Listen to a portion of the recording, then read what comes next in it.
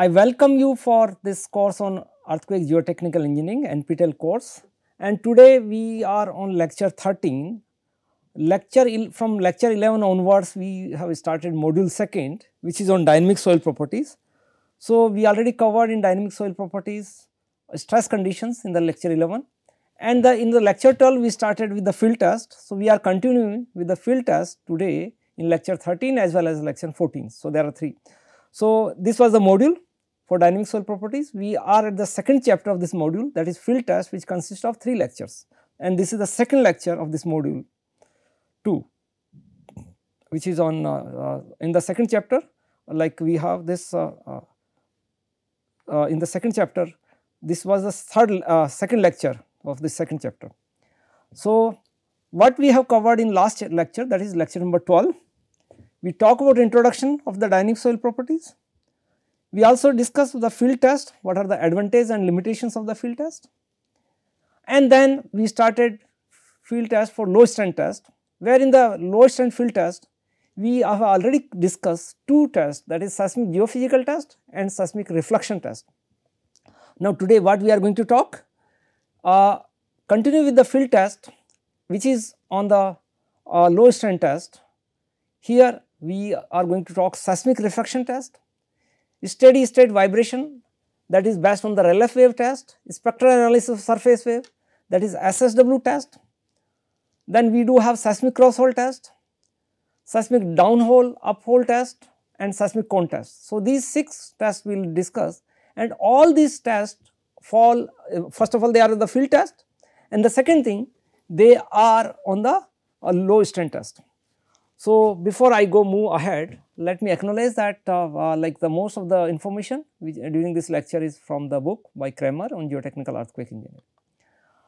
Coming to the seismic refraction test, this seismic refraction test eliminates the most important limitations of the seismic reflection by using the arrival times of the first waves regardless of the path. So, it will use the first wave, and as a result this test involves measurement of the travel time either of P wave or S wave, that is basically on body waves, and which is created through an impulse source on a linear array of points where you can have what we say the receivers or geophones at different distances from the source. So, in case of seismic refraction test, greatest earthquake engineering application is what is done, delineation of major stratigraphic unit. That means you have a number of layers. I can explain it like this one. So, suppose when the waves passes in the refraction, any wave which is coming from the that from the ground, and then it passes through this then it changes its path. So, this is refraction. So, it will not be going the same path, rather their inclination get changes at the interface of 2 layers. So, these are the interfaces. So, in the refraction it happens, and if you have the homogeneous material, then refraction will be out of question, but normally you may not have homogeneous layer rather than what we call the layered soil. So, this is the layered soil. In that case, when it hits the layer, then there will be change. So, for this test, an impulsive energy source which can be mechanical or explosive is used, which is located at the near ground surface. A series of receivers, which is usually called geophones, are placed in a linear array. One receiver is located at the source. So, how it looks, let me explain with this. You have this seismic refraction setup here. What you see, let us see first the bottom figure, where you have a source here, explosive charge, it could be a source of disturbance, and then you have recording equipment which is connected through the geophones. So, you have a number of geophones, and these geophones may be spread, but normally we try to keep them on equal spacing.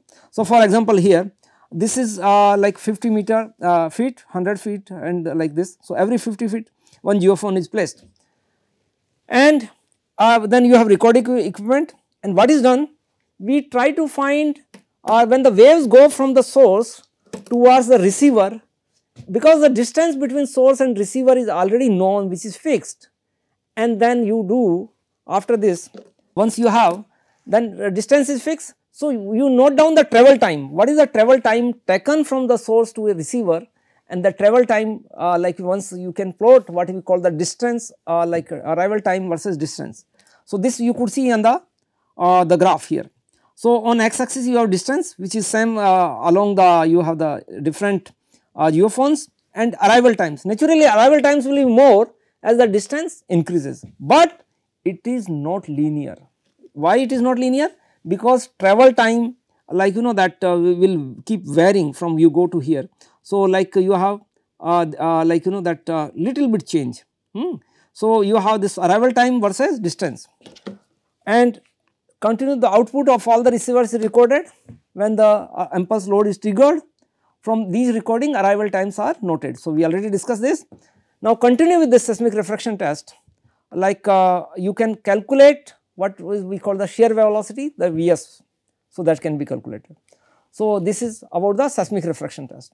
Now, we discuss the second, that is what is called steady state vibration, that is relief wave test, because relief wave is a surface wave. The last one, seismic refraction test, was based on the body waves, whether you use P wave or S wave. However, in case of a steady state vibration, we use surface wave, and one of the type of surface wave is relief wave. So, in this case, the problem of detecting wave arrivals and measuring arrival times is eliminated, and in test that interprets properties from the characteristics of steady state vibration. So, means steady state vibration, that means your amplitude becomes constant after a certain time, so that you get a steady state. And in this case, the displacement along the ground surface which is adjacent to vertically vibrating circular footing, and it is primarily caused by relief waves. So, here this is relief wave, and you know already that this is a surface wave. So, this test is based on the surface wave.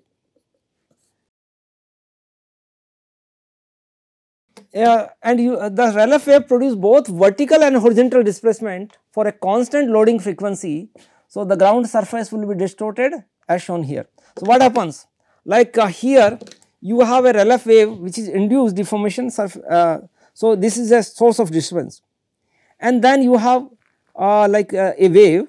So, this is peak value, down peak, the down peak. The distance between two peaks value are called wavelength, the lambda r. This is wavelength here. So, what is done here? You have both vertical and horizontal displacement. The displacement, actually one side it is propagation, and on another side you have the particle motion, another direction you have particle motion. So, you are, as a result you have both vertical and horizontal displacements in this case for the relief wave, which is a surface wave, for a constant loading frequency. So, the ground surface is distorted as seen. By placing a receiver at the center of the footing and moving another receiver to points at different distances from the receiver, the location of point vibrating in phase can be determined. So, here is this. Continue with this. So, in case of steady state vibration, you have the horizontal distance between points are equal to the wavelength of the relief wave. So, by measuring the wavelength, the relief wave phase velocity can be calculated using this relation, where you have relief wave velocity and you have this relationship frequency multiplied by the wavelength. So, ultimately here the relief wave phase velocity can be calculated, and this you have this lambda r divided by 2 pi, omega divided by 2 pi. So, basically you have frequency multiplied by wavelength, frequency multiplied by wavelength give you the relief wave velocity, and you already know that there is a relation, like relief wave velocity is less than the shear velocity, or shear velocity is roughly for the soils 1.09 times Vr. So, this is for the soils, you have this. So, relief wave velocity is approximately 92% of the shear velocity, and in any case for any Poisson's ratio or for any material, you know that this Vr will be always less than Vs. So, depending, if you increase the Poisson's ratio, then this difference will like you know, with the increasing the Poisson's ratio, difference will decrease. So, like this. So, here like this relief wave velocity, in fact this will be even for the rocks also, because it may go for the soils, we are maybe around 0.96 Vs also. So, this is for the soils and this could be for the rocks. So, with this, like we go, then the for soils whose stiffness varies with the depth, dispersion will cause the relief wave phase velocity to vary with the frequency. We already discussed in the last lecture what is dispersion.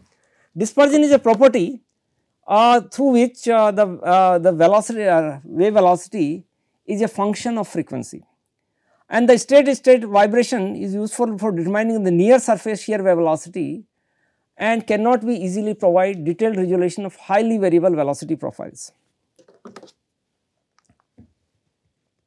The shape of a dispersion curve, what is the shape means here? That is a plot. What is the dispersion curve? A plot of RLF wave velocity versus frequency or wavelength, that is called the dispersion curve.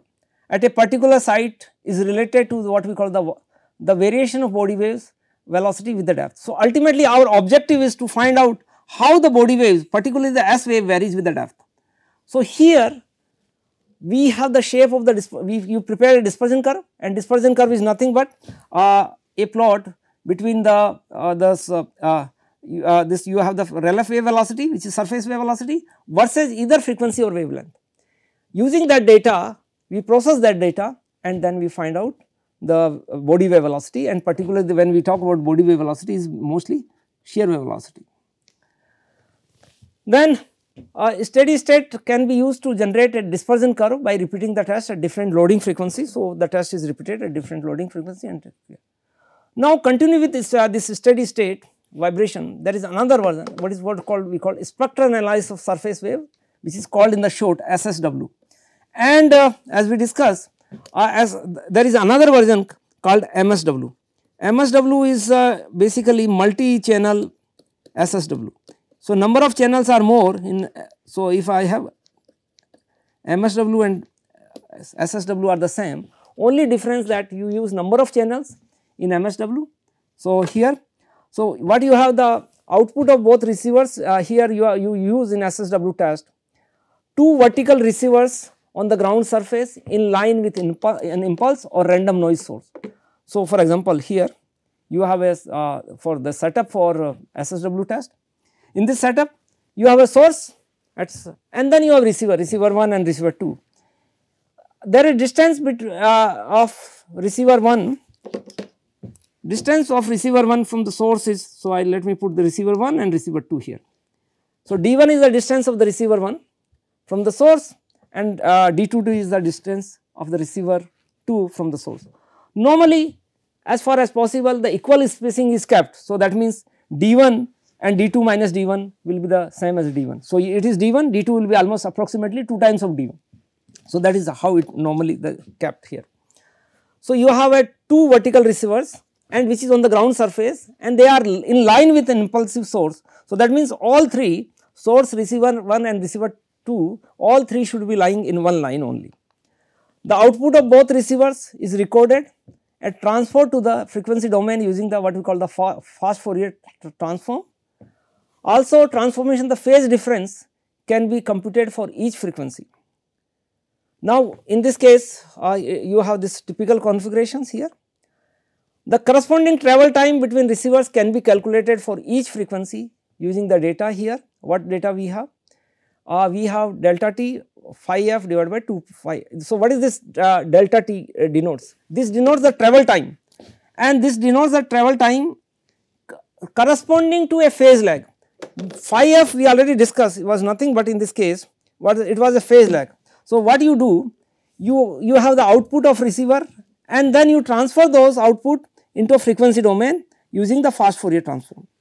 And once after transformation phase difference is noted phi f, once phase difference is noted, then we can have using this phase difference we find the corresponding time lag.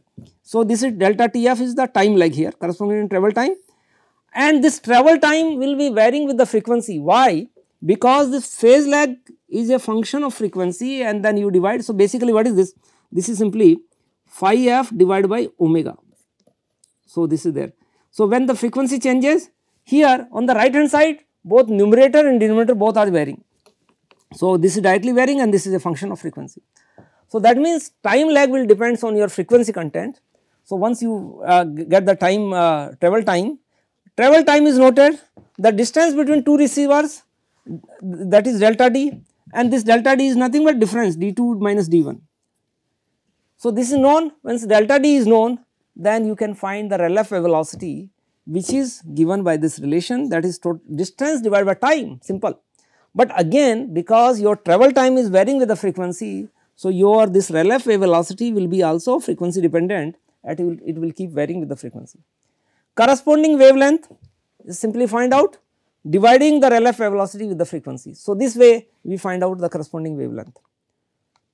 Now, continue with this one. With modern electronic instrumentation, these calculations can be done in the field virtually in the real time, and this SSW tests have a number of important advantages over other field tests. First of all, they can perform very quickly, they require no borehole, they can detect what we call the low velocity layers and can be used to considerable depth, which is about 50 meter. Now, the next test is seismic cross-hole test, which is again the low strength test. And what is done in the seismic cross-hole test? This also uses 2 or more boreholes. See that so far in geophysical test which we have discussed, no borehole was required, because there was the surface test, for example SSW test, steady state vibration test, seismic reflection, seismic refraction. In all these tests borehole was not required, but in seismic cross-hole test borehole are required, and number of boreholes are more than it could be 2 or more. Out of the, if minimum is 2 boreholes, one of which will contain an impulsive energy source and other will be receiver. So, this is the like it looks like this. In the seismic cross-hole test you have a source and receiver. So, minimum is requirement is 2, but you could have more number of balls, for example 3, then you may have 2 receivers, receiver on the source 1, and then you have. Point is here, what you do, you put an impulsive source in first borehole at certain depth, and at the same depth you put your receiver. So, when the waves travel from the source, then they will travel, assuming that if they are travelling horizontally, and then they will reach to the same level. The same thing is here. So, the level of source and receivers in this case is kept same. So, they are on the same level, horizontally they are on the same level. So, in the one borehole it will be source, and in another borehole you will put the receiver. By fixing both the source and the receiver at the same depth, as we discussed in each borehole, the wave propagation velocity of the material between the boreholes at the depth is measured. So, you know the distance between these, if you calculate the travel time, what is the travel time taken by the wave from coming from source to the receiver, then distance divided by travel time will give you the velocity, which will depend on the material. Now, coming to the continue with this, since the impulsive source must be located in the borehole, variation of the P wave or S wave content is more difficult than for the methods in which it is at the source. So, here variation will be not easy, because both are lying at the same level. So, that is the beauty of this seismic cross-hole test, particularly where you use a number of boreholes, that your source and receiver, they are at the same level. If you use explosive sources, then wave content is shift towards higher P wave content, and when large charges are used, particularly when if you detonating above the ground. So, this is we already discussed that how it works. For first is direct measurement using 2 hole configuration, and the second one is using 3 hole configuration. By testing at various depth, a velocity profile can be obtained. Velocity profile, what is velocity profile? In the velocity profile you have with the depth is increasing this side, and you have shear velocity Vs here. So, this is normally done with the Vs. So, the profile looks like this, it may be like with the different layers, and then so you get this kind of profile, which is called shear velocity profile, and this is basically the output of cross borehole test as well as MSW. So, this is output. So, this is from this cross borehole. So, most of the geophysical tests give you, and then you have MSW also, which is SSW we have discussed. But what happens when use more than 2 boreholes is desirable? Why? Because it will minimize possible inaccuracies which may be resulting from different regions, including measurement, casing and backfill, material placed between the casing and the borehole wall, and the anisotropy of the soil. So, those could be the reasons of inaccuracy which can be avoided if you use more than 2 boreholes. The cross hole test often allows individual soil layers to be tested, since layer boundaries are frequently nearly horizontal. So, one of the most important advantages of this cross hole test compared to SSW or MSW test is that it can also detect hidden layers that can be easily missed by seismic refraction surveys. So, it can also, suppose if you have a small layer and thickness of the layer is very small, then your other test may not able to detect, but using this we can detect, because we are conducting this test at different layers, different thickness. So, you can select where you want to put your source and then receiver, the depth can be selected. And this cross hole test can yield what reliable velocity data to depths to of 30 to 60 meter using mechanical impulse sources, and to greater depths with explosive sources. Now, another version of this cross hole test is called, what is called, using the single bore hole we can also conduct, but then it is called either seismic down hole or seismic up hole test, and it is depending on the location of receiver. If your receiver is located on the ground surface, then it is called up hole test. If it is located in the inside your borehole receiver, then it is called down hole test. So, let us first talk about down hole test, then we will talk about up hole test. In case of seismic down hole, it can be performed first of all both in using a single borehole, you do not require 2 boreholes. In the down hole test, impulsive source is located on the ground surface which is adjacent to the borehole, and receiver is kept inside inside the borehole, and you keep moving the receiver. That means source of disturbance which is on the ground, impulsive source, that remain at a fixed place, but you are moving inside the hole along the depth. This receiver is kept moving, or a string of multiple receivers at predetermined depths is fixed against the walls of the borehole. So, here all receivers are connected to, if you have a number of receivers, that could be also possible, instead of source could be like you have. So, all receivers are connected to a high speed recording system, so that their output can be measured as a function of time. In the up hole test, it is opposite. Your receiver will be up, that means it will be, receiver will be at the ground surface, while your impulsive source is located inside the borehole, and this will be movable. Whatever like if you say up hole test, then receiver will be on the ground surface. If you say down hole test, then receiver will be inside the borehole. But irrespective of up hole or down hole test, whatever is inside the down borehole, that will be moving. So, for example, in seismic down hole test, your energy source which is inside the hole will be moving. The objective of the down hole or up hole test is to measure the travel times of P or S waves from the energy source to the receiver. So, how up hole or down hole test looks, that is here. So, this is seismic down hole and up hole test. So, you could see here instead of cross borehole where we require at least 2 boreholes, only one single borehole is used. In case of first one is up hole, so it is the location of the receiver. So, receiver is kept at up, that is on the ground, and so depending on the location of receiver you can decide whether it will be up or it will be down hole test. So, the first one is up hole and the second one receiver is at down, so it is called down hole test. Now, in the first case your source will be moving because it is inside the hole, borehole, you can move the source, but in the second case your receiver will be moving, and like when we use this like a receiver will be kept moving. In the first case your receiver is on the ground surface, you can use a number of receivers because it is not moving, and you can have another receivers and then we can connect in this case. So, this was about seismic downhole and up hole test. Then continue with this, S waves can be generated much more easily in the downhole test than the up hole test. As a result, the downhole test is more commonly preferred. So, downhole test is preferred. In downhole test you kept your receiver in the hole while your source is at the surface, and S waves can be, generation of S waves is rather more convenient.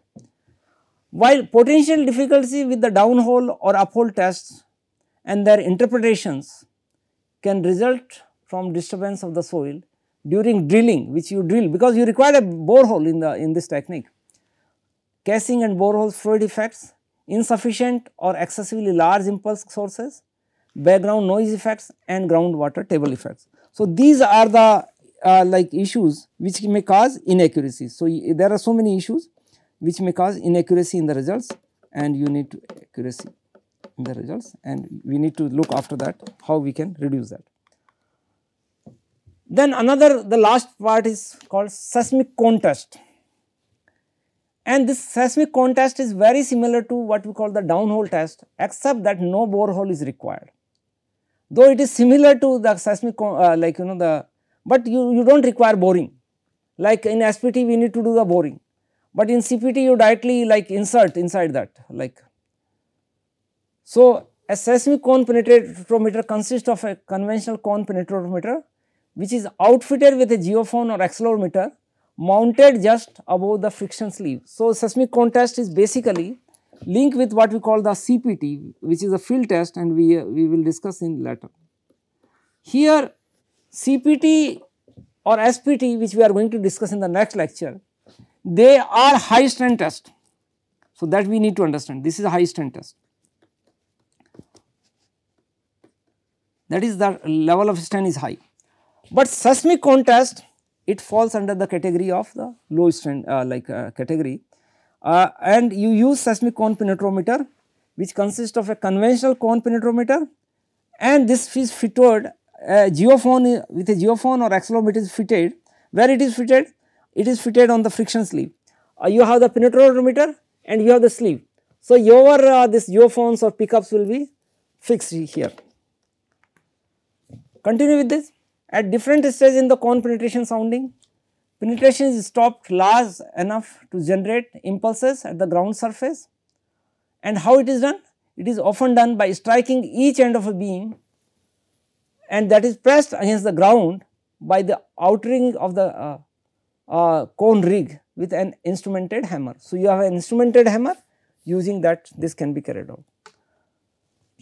Travel time depth curves can be generated and interpreted in the same way as for the downhole test. That means, you have travel time, how with the depth, you have the depth, and when you have the record of travel time, the travel time is varying with the depth.